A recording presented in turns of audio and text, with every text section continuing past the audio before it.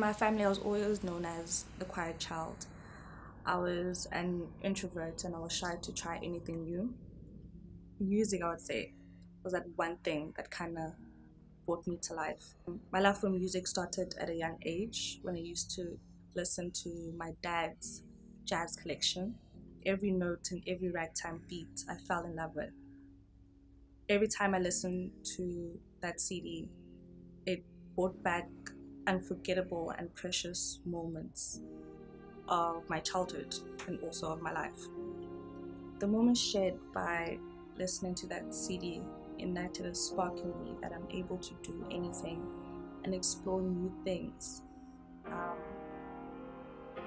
in order for me to give back and show a part of me to other people. I started immersing myself in music in high school. I was part of the choir, the orchestra, the member band, and being in those groups has taught me a lot about myself.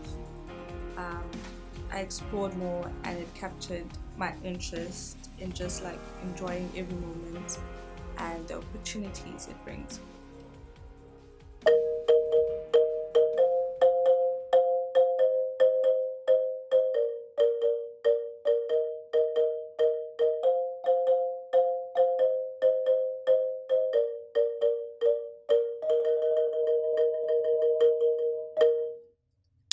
Yes!